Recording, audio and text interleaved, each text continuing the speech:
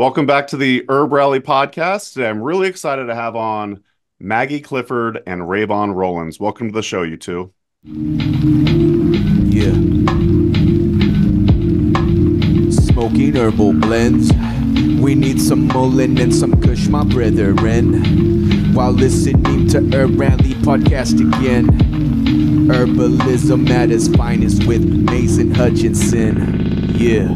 Brandon Telg set this up. I want to say he's your manager. So you two are in a band called Habit Forming, which I was really excited to listen to. I listened to your whole new album that just came out. I want to say February 2024, self-titled. It's got 4 tracks on it, along with you also included, Maggie and I were talking about this pre-show. You also included the 4 instrumentals because it's such a beautifully produced, etheric sound. Y'all are combining, I want to say, folk and hip hop, which I definitely want to get into more a little bit later. But for now, why don't we just start? Let's go into story time. And I'd like to hear how you two met. Maggie, do you want to kick things off with how you two met? Sure, I'll take the first half of the tale. So it revolves around Brandon Telg, the famous, inimitable Brandon Telg, who's a big music maker, bringer together of people here in Gainesville, Florida. And he organized a live music event in Beau Diddley Plaza, which is an open air stage here in Gainesville of local musicians, like local folk singer-songwriters. And I performed that night, and so did Purple Kloud, aka Ray. And I performed, and Ray performed right after me. And I was moved by his entire set. And then he played his last song, which is not locally famous by now, called Rose Gold, which is a beautiful, beautiful piece he wrote in honor of his mother, which brought me to my tears and like into the feelings that I relatively uncharacteristically, I'm always about giving like positive encouragement and like support to fellow musicians and like the positive feedback loop. But in this case, it was more than that. When I went to go like congratulate Ray about his set, I had never heard him before. I was just like, let's see about collaborating with this person. So if that would be a possibility. So I'll let you take it from here if you'd like, Ray. Yes. Instagram. Thank God for Instagram. Because you DM'd me like a couple of days like later, and I read this beautiful paragraph of just how you're in the art styles could like combine and just make this awesome project. And I was already thinking about, man, if I was to do anything in Gainesville, I would like to see where this project goes, because to your voice sounds like it has a history. Like it has like a journey that it had to go through for it to be so just perfect pitch. And I can relate, because like when it comes to my voice, it's like it has to go through something in order for it to be received. So I thank you for that. Yep, from an Instagram DM to coming to my house and making demos. Yep, there we are. Habit forming habits. That's awesome. And I should say for the listener, Maggie's actually been on the HerbRally Podcast before. This was nearly over 2 years ago. Actually, yeah, it was June 2022. So welcome back to the show. It's actually fun to get to interview you now. And I'm curious, how did y'all come up with the name Habit Forming? Ray, why don't we start with you on that? Where does habit forming come from?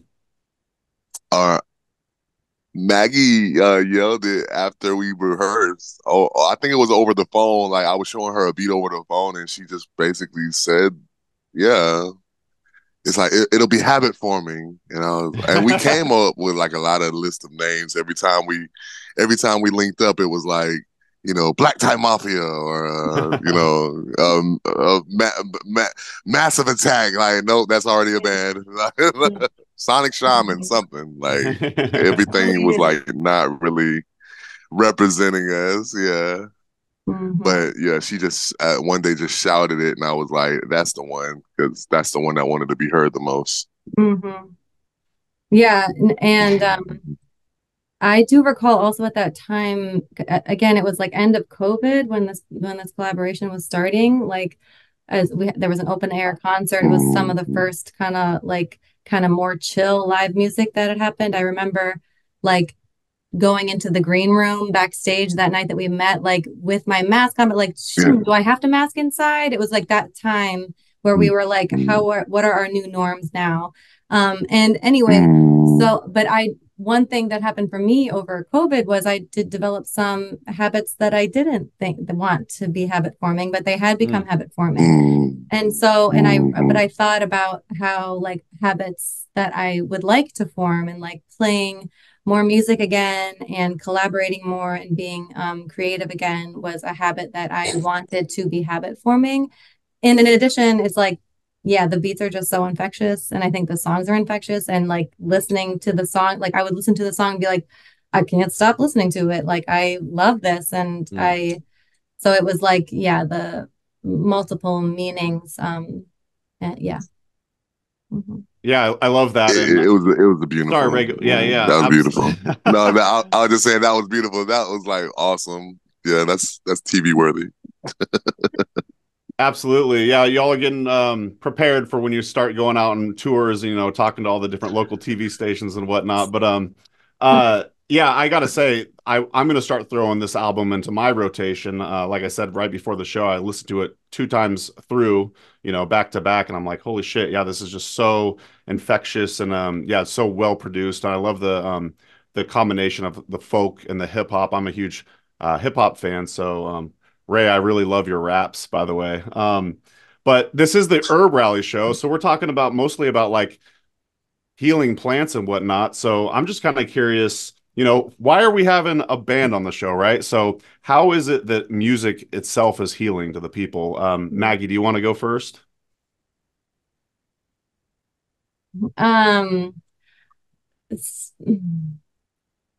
Music is healing from all directions because it's healing for us as we make it. If we are lucky enough to believe that we can and we are able to. I know that there are a lot of people who don't believe that they can make music in any capacity. And that to me is public enemy number one. I mean, in this, as far as this conversation goes. But it quite literally like can regulate our heart rate, can change our blood composition as we sing, as we perform. I know this because I'm teaching at UF in the music and medicine program. There's all sorts of like actual real biophysical benefits to producing music.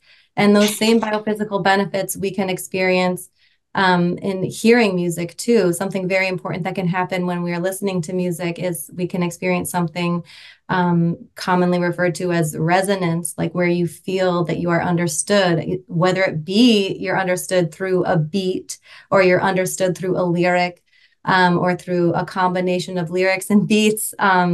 That experience of feeling as though you are not alone in your complex emotional experience of this life is immensely and profoundly healing for us and important that we experience. So that's what I'll say. What do you have to say, Ray?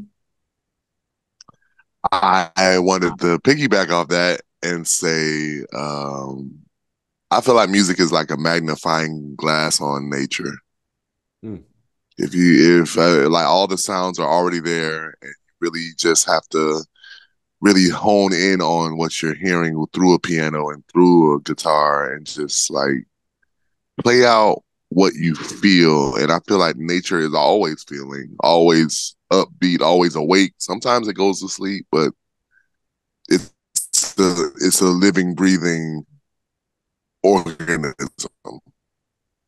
And music is the magnifying glass of that.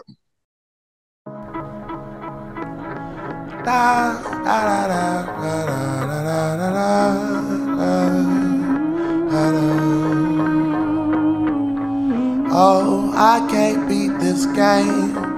Feels like I've been let go, kicked off of the tape. Could someone tell me what's left to know? I've been thrown right off airplanes. And when I look down below, why they all still look the same? Yes.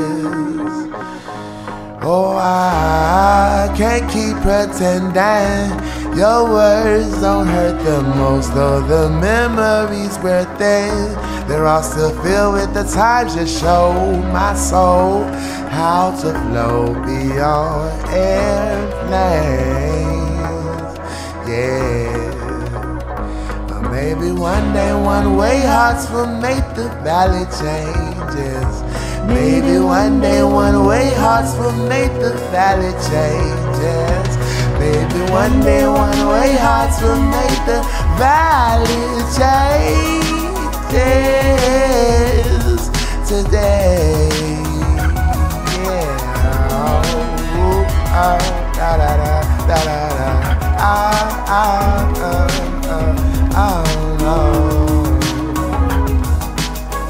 Down in the river, I've been swimming on my own. On my own. Been feeling something, could it be the hearts below? Could it be the heart below? Sometimes a current comes and takes me by surprise. Takes me by surprise. This one-way heart won't let me sink, so I ride. But maybe one day, one-way hearts will make the valley changes. Maybe one day, one-way hearts will make the valley changes. Maybe one day, one-way hearts will make the valley changes today. What's left to know, to know, to know, to know, to know, to know, to know? What's left to know anymore here? Oh, what's left to show, to show, to show, to show, to show, to show, to show? What's left to show anymore here? Oh, what's left to grow, to grow, to grow, to grow, to grow, to grow, to grow? What's left to grow anymore here? Oh, down below, look out below, there's no love here. Oh, maybe one day, one-way hearts will make the valley changes. Maybe one day, one-way hearts will make the valley changes. Maybe one day, one-way hearts will make the valley changes today. Oh, those poor hearts below, below, below. Oh, those poor hearts below, below, below. Oh, those poor hearts below. Oh, those poor hearts below. The experience of being in an environment where there are not so many industrial human intrusions in the sonic space, it feels like a cohesive sonic space because the animals that live there and the plants that are making audible noises with the wind or through being stepped on or things rustling for all sorts of reasons, there's a cohesive, in general, not in every non-industrial space, but there's a sense of cohesion in the sonic environment. Whereas in the built environments and the industrial environments, there are often very loud sonic intrusions that don't seem to fit together. While they can be like communicating something important, like the beep, beep, beep of backing up of a truck, which is important for the people in the general area, or the jackhammer, all of these noises are a part of the industrial world. And so it doesn't feel, we don't have the experience of cohesion in our like everyday sonic experience, which is like a reason why I think a lot of people are using headphones these days. But anyway, that's to draw out that connection too that Ray is making with like this very real connection between our nature, between the non-human, the more than human world and music. It's like, it's more than just what we think of as music. It is like having a cohesive sonic experience of the world. my wife Yeah, and I like that you brought up how some vibes are louder than others. Mm. yeah, I was gonna say, Amanda, co-owner of HerbRally, she's a big fan of like say Billie Eilish's early stuff, and Mm-hmm. I know that she doesn't make the beats. I want to say her brother does. He produces them, and from what I've heard, he uses a lot of just like sounds from everyday life, and then just kind of loops it and turns it into a beat. And I always found that fascinating. So when I listen to Mm-hmm. say Billie Eilish's first album, I'm like, wow, this is really cool. I kind of recognize that sound, and then they just turn it into this beautiful beat. Mm-hmm. Yeah, that the transformation of the Mm. incohesive, incoherent into coherence, into like a perceptible, discernible, like emotional sonic landscape. Yeah, they're Yeah, amazing. yeah, Yeah, I it's wanted to beautiful. also say, so the audience, the Herbal audience knows that I've talked about this quite a bit. As I was growing up in my early years, I dealt with like say a lot of sadness and depression.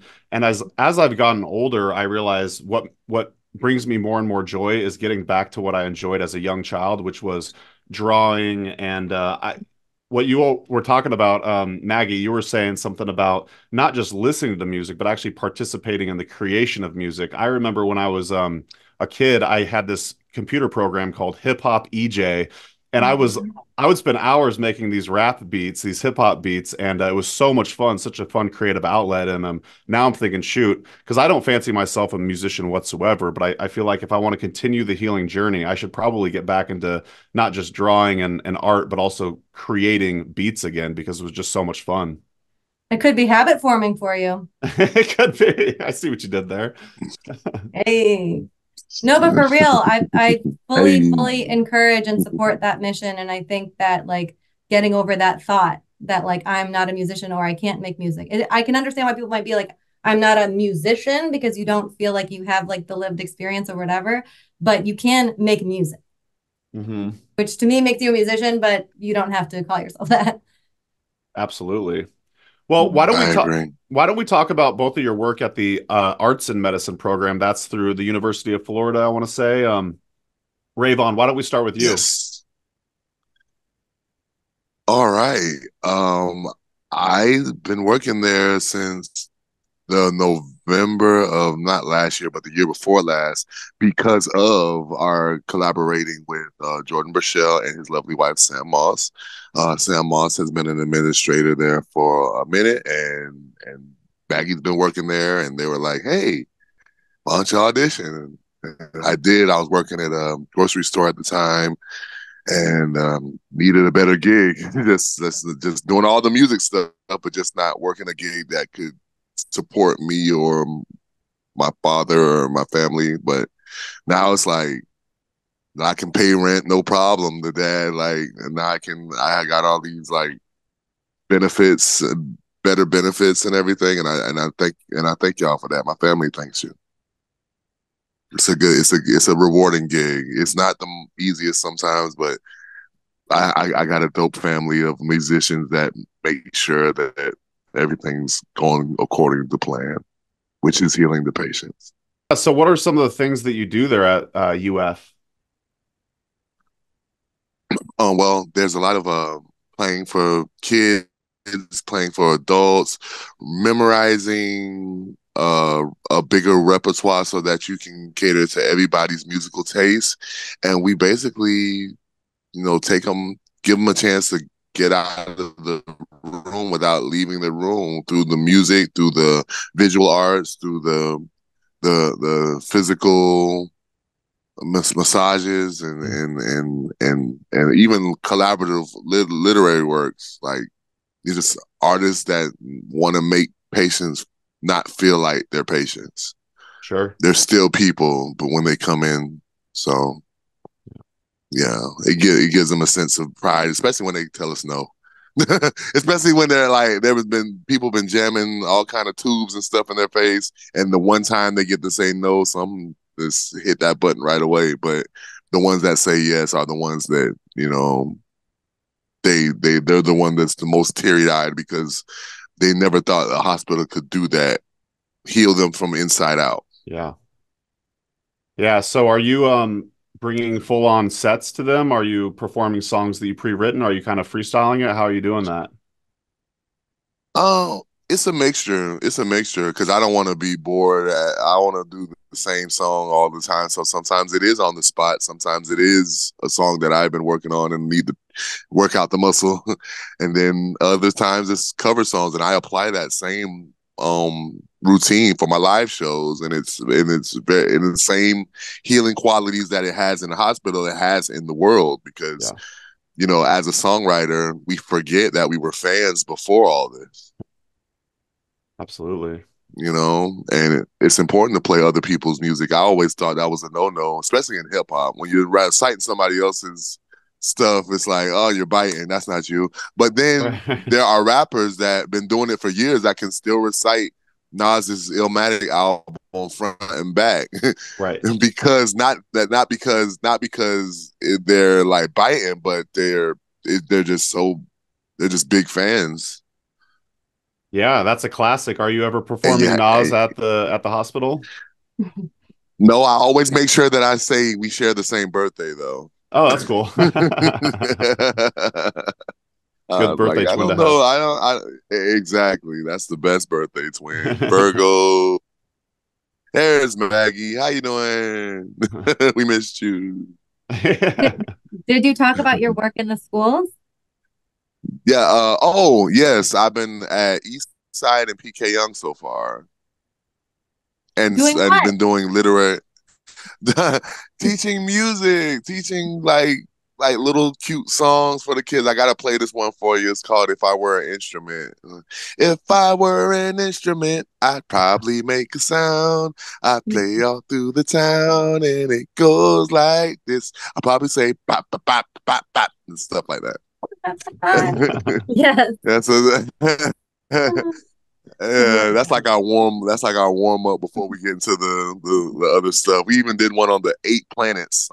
Did a solar system song on piano for the kids, and then I'm like reminiscing with the teacher, like, remember there were 8, remember there were 9. that was cool.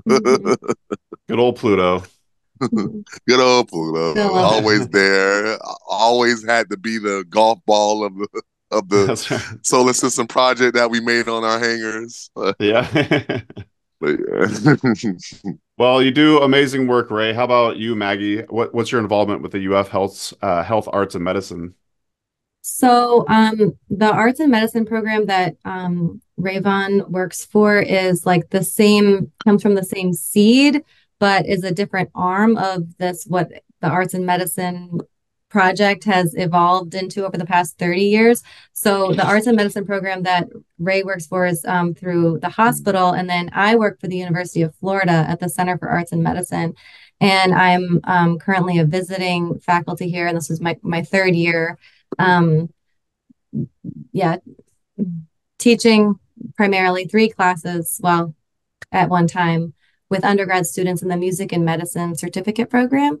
So I teach one class I love teaching is called Musical Elements of Emotion, which is like a general ed class. So that isn't for the certificate, but so it's usually a bunch of freshmen, and we spend all semester figuring out how to talk about music and through a variety of like strategies and with a variety of creative languages that the students have to find for themselves.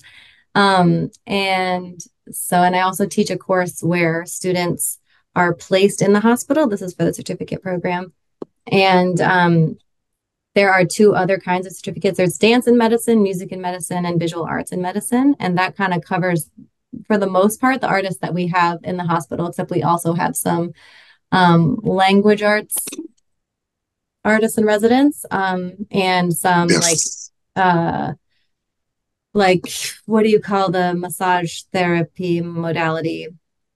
That modality is also represented by the artists. And so I have students that have this whole semester, it's like a lab where they are placed in the hospital with an artist or artists in different programs. And then, we talk about their experiences and try to find, the growth spaces there. So that's kind of like a really vague explanation of the kinds of classes that I teach. But in general, the easiest way to understand it is that I'm teaching undergrads in the music and medicine program. Awesome. That's in Gainesville. Yes. Yep, right here in Gainesville. Awesome. Yeah, send us your undergrads Okay.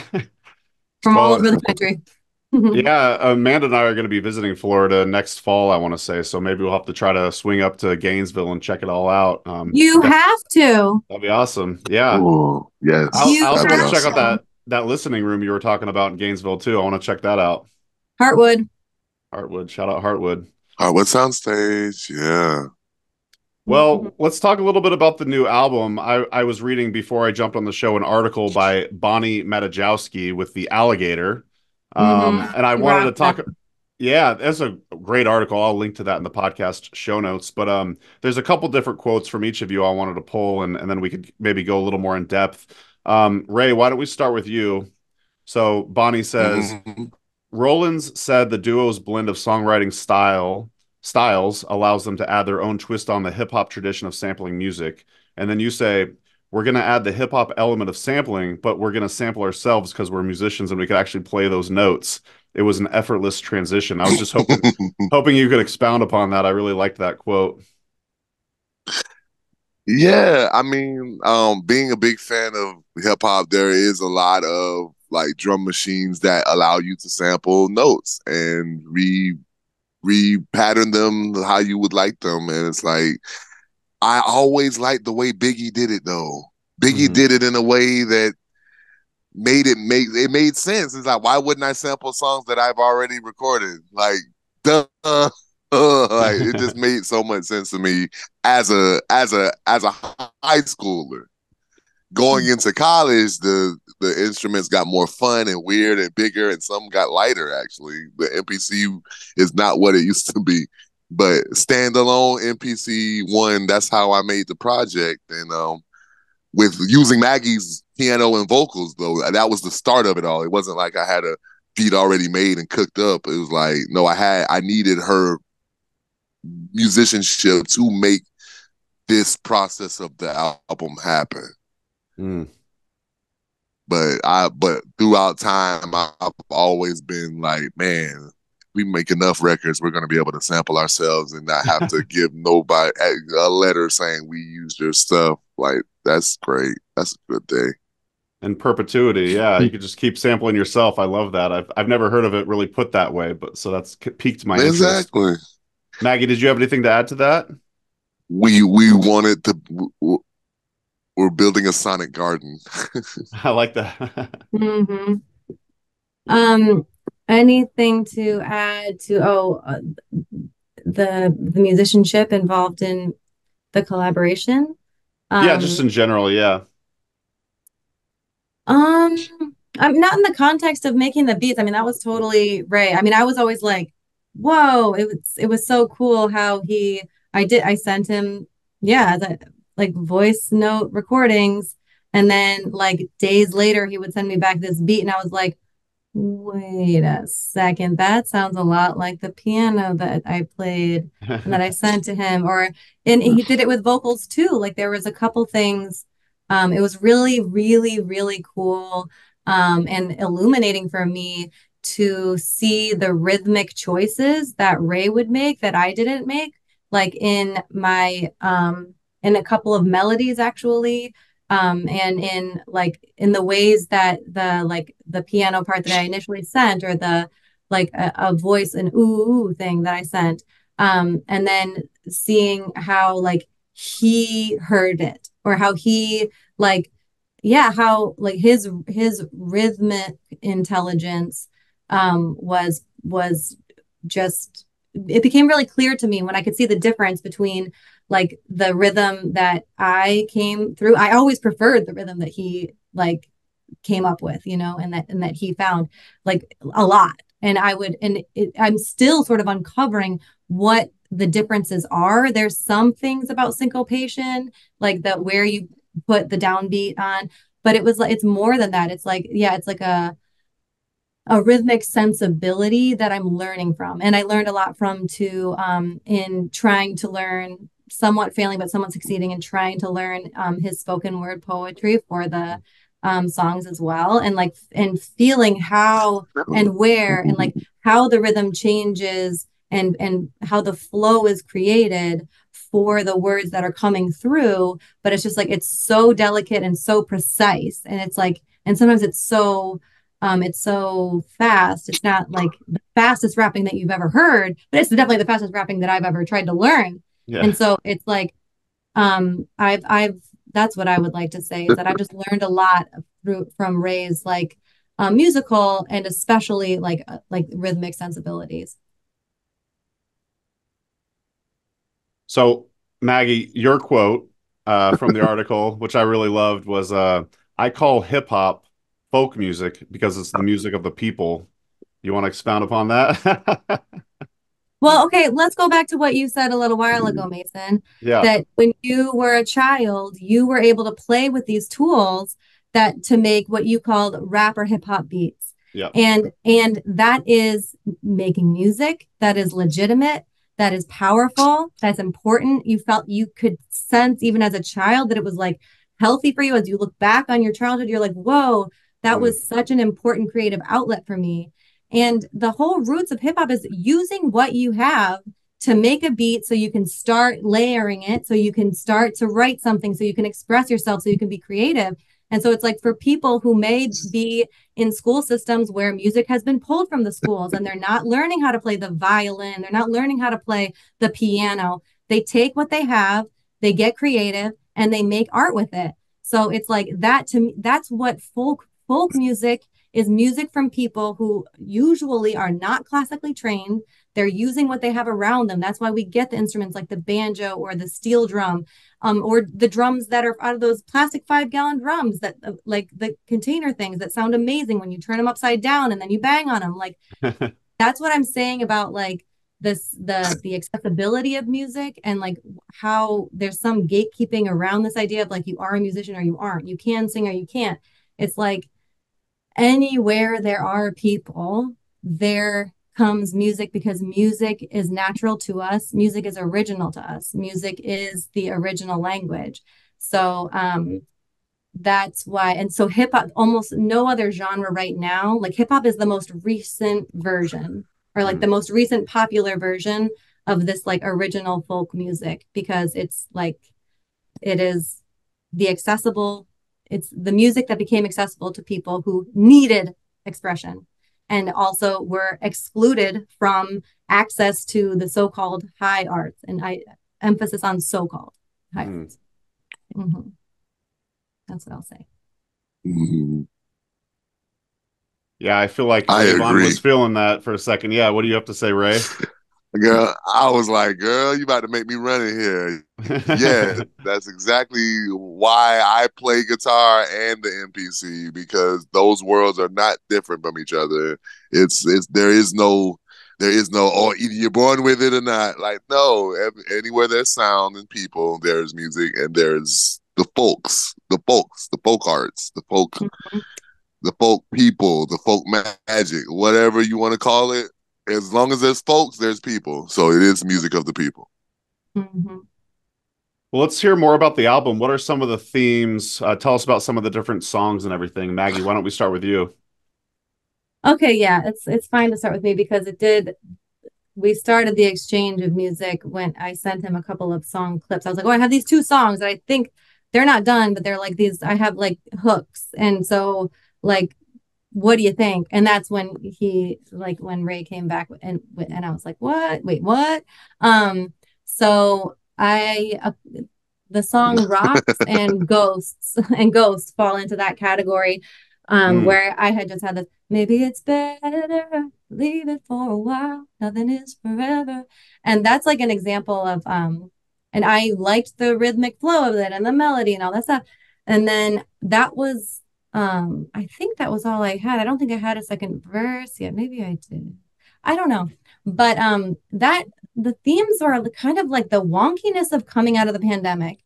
Like there's like, for me, especially in Rocks and Ghost, they're kind of inspired by conversations I was having with friends, things I was experiencing myself around this, like the intensity we were feeling around relating to other people, like where it was like everything seemed to be on the line. Like online dating is still a thing for so many people, and it's such like a murky way to initiate like relating to others, and it can like yield positive outcomes, but for a lot of people I know, it yielded highly questionable outcomes, and for a lot in a lot of different ways.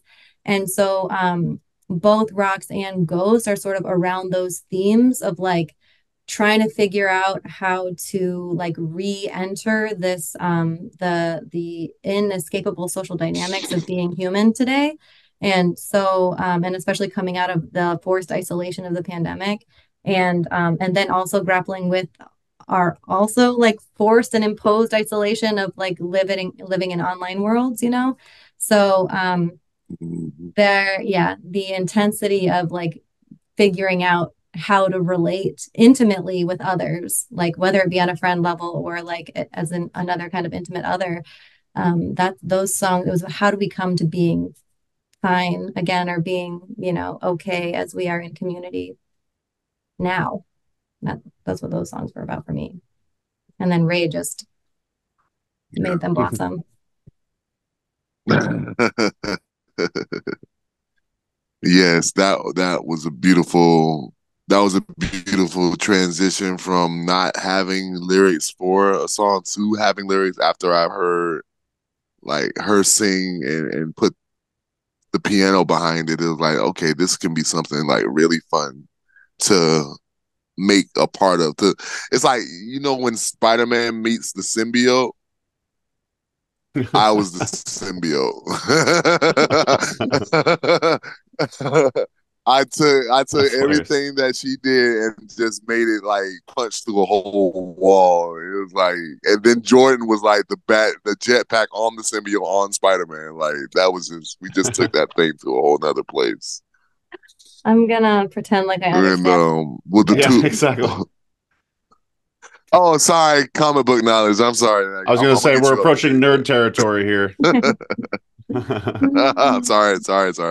No, so you're good. For Hearts Below, I had that song for a while, and I always wanted to do like a folky duet with it, but I like the way we did the more dancing version, because it can come off as a sad song, but it's like if you meet another energy that knows what it feels like to be alone, and then you find comfort in each other.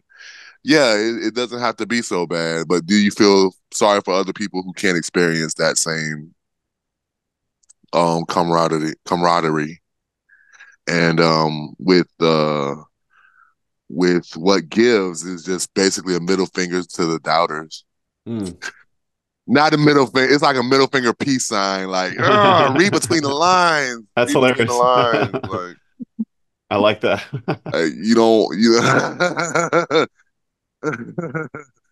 It's like people don't think you can do things just because they didn't have the courage to do it, and it's like we're over that. We're over that way of thinking. We're over that. Like, not saying that we're better than them, but it's like it's just gonna take some time. We just got to be aggressively patient with doubters this year and the next. I love that so much. Yeah, I try to live my life like that as well. I loved every song on the album for individual reasons. I have to say, do you two want to hear my two favorite songs? Are you curious? Or yeah, sure. I really love. I am. What's that? Ray? Yeah. Oh yeah, no, I love yeah, do it. For whatever reason, I was really grooving with Rocks and Ghost. Do you think that's gonna be kind of the common like the hits or anything like that, or those are the singles? So yeah, exactly.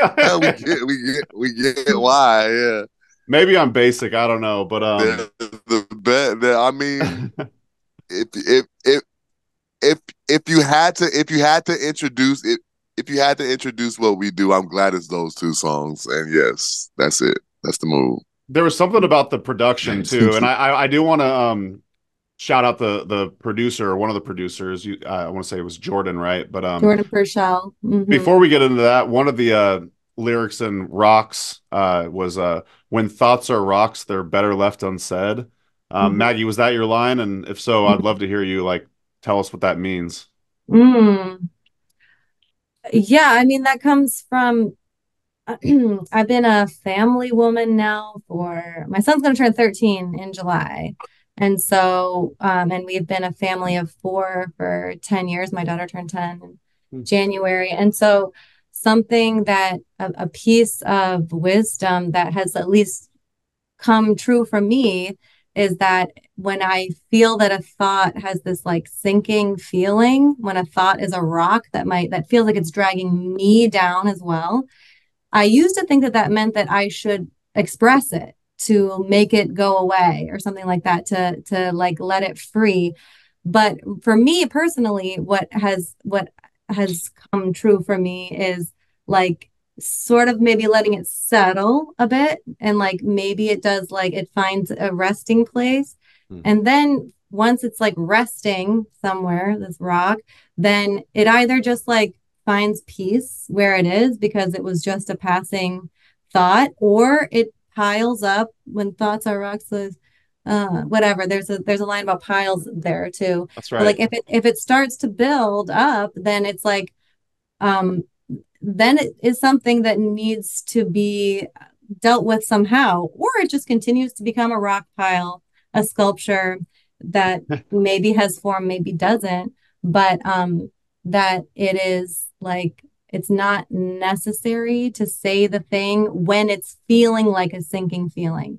I've had a lot of experience over the past, dozen years where a thought, a thing has a sinking feeling, and I let it settle. And then sometimes months or years later, it comes out in a way that is joyous and joyful. Like, and I'm not trying to be prescriptive here for anyone, because there's a ton of situations where I'm sure that saying the hard thing is the thing that needs to happen.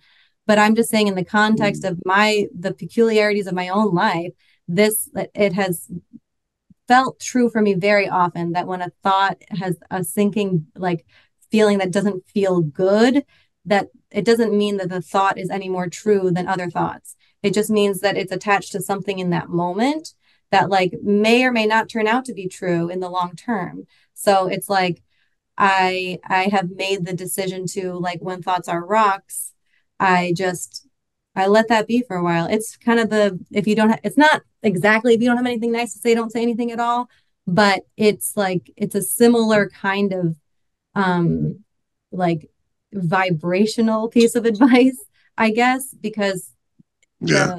the risk of causing harm to others by saying something when the emotional context of the words themselves have those so-called negative connotations, like the risk of causing undue harm, I think, is pretty high in those moments.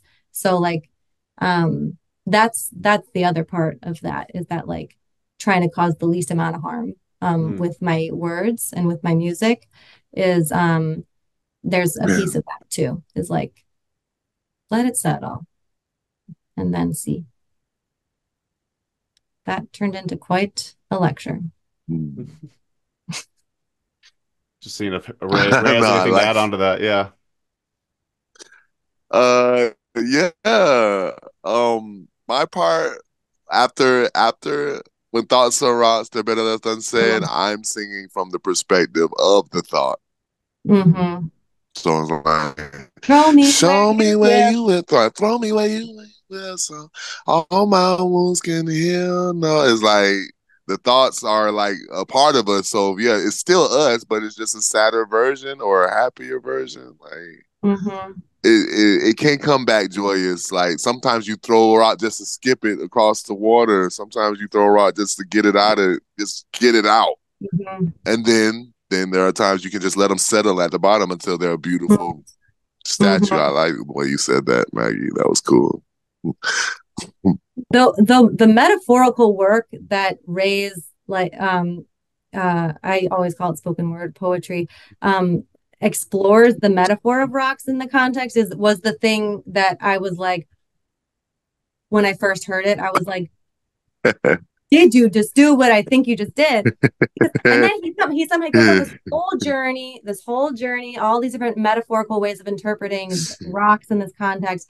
And then he concludes it in this like perfect package of like, pressure does in fact make diamonds. That's the reason we're here. So it's like, That's and cool. I mean, the only way to describe it is masterful. Yeah. The hard thing to say is probably to the person that's a diamond this whole time and they don't know it. Like, we're all diamonds. Sometimes we all have to say the hard things to each other so that we can shine. You know what I mean? Yeah, can be. I would like to give Jordan his flowers. You want to talk about who produced this album? Rayvon, you want to shout out the producer? Yes, Jordan Burchell is like an amazing musician based in Gainesville, Florida. Him and his lovely wife has been doing music for years, and like it's always a pleasure to go to the studio and just nerd out. We've nerded out a lot over like technology and AI and just rappers like Spider-Man. Maggie, like Spider-Man, just being kids. That's the best part about doing a new project is like you just get to be a kid again until you have to do the adulting stuff. But it's so fun. It was a fun time. I had a great time with Jordan on this project. And he was like nice enough to allow me to carry the title of producer too. Like I had a certain sound that I wanted to apply to the project. He wasn't greedy with the board or instruments even. He was just like, yeah, man, whatever.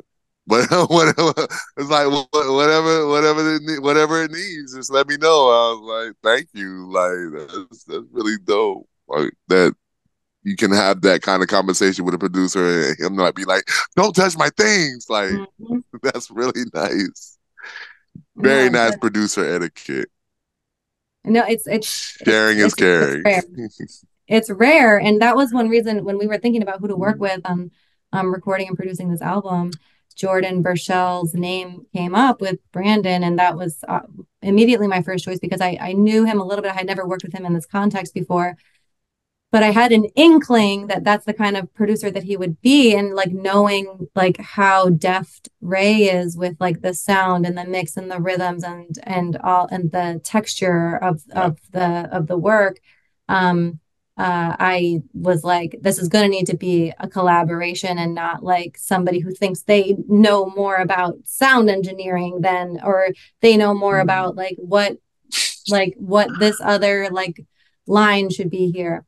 But he also brings his musical genius. So like his input was always awesome. And he was also so able to be open, collaborate, invite, encourage, and did not have what this kind of like my way or the highway thing, which even if it's not an overt position somebody takes in a studio, it is a common one, and sometimes it's a little bit understated in a way that still directs the project in a way that maybe the artist is not super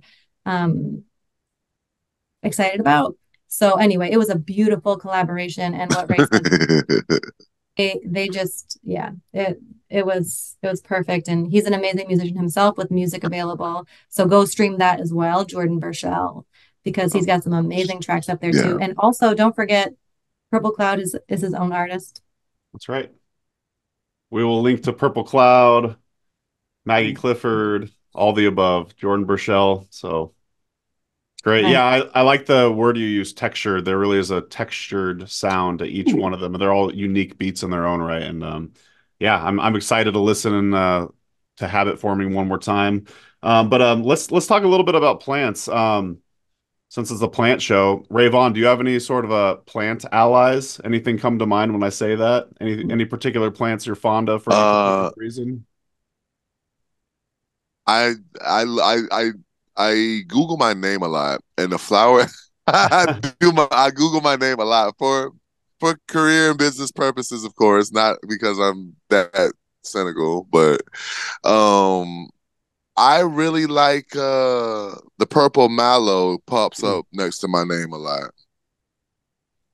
Like I think they also call them the purple cloud too. Oh, so that's cool. Like when I'm typing in the purple Kloud, the the purple mallow flower pops up, and then they're really cool. I'm starting to really like that plant. I might add it to my repertoire too, branding and stuff. You should. I love that. It is the Cause purple cloud. cause I'm mellow, and yeah, like I'm so mellow. I'm a purple mallow. Like I can make that a line. There's some stuff I could do with that. How about you, Maggie? Yeah, the magnolia trees have always been my favorite, and there was one growing outside of my house where I grew up in upstate New York, and it's just like it its blossoms were always so magnificent, and I was always so like shocked and surprised when it would blossom again. And after like the quiet, cold, barren winter, and you see the green leaves again. And I seem to recall like several winters, like sometimes robins will still be hanging out in the winter, and like that there would be like a robin like resting on the magnolia when I would walk home from school, like even if I was still crunching in snow, maybe it would be like a late snow or whatever. The magnolias. And then when I came here to the University of Florida, there's a different variation, but like very clear magnolias like that line the streets. And these ones, it's crazy because like I've always felt so like attached to magnolia. And then like when I first encountered these trees, I was like, I felt so attracted to them, but they looked so different than the magnolia that was in my yard that like I couldn't believe almost that it was a magnolia, but I also knew that it was. And then like, but these ones, like the buds are like so huge, and then all of a sudden they're just like, and the petals are that's so soft and so thick, so luscious. And I got to shout out to the jasmine. Like the scent of the jasmine can just make every worry disappear. And just like the jasmine makes it seem as though like that everything is just perfect. Like so That's my favorite tea too. Awesome. Well, this has been a lot of fun getting to know you two. I'll definitely have to visit y'all when I'm out in Gainesville at some point. But any kind of closing thoughts or places you want to send folks as the best place to hear the album on Spotify? Ray? Water your plants as well as yourselves. Habit Forming is out now on Spotify as well as YouTube. Everywhere songs are streamed. And yeah, thank you, Mason, for having us and for taking a listen and being so careful and caring for the plant people and things. My pleasure. Yeah, it's been a lot of fun. Yeah, absolutely, y'all. We'll chit chat soon, and thanks again for taking the time. Thanks to y'all for listening. Big shout out and thanks to Amanda for editing, and we'll see you in the next episode of the HerbRally Podcast. Bye, everybody. Bye. Thanks, y'all. Are you a ghost now? Though we just met, how does someone you hardly know become the only road to go down?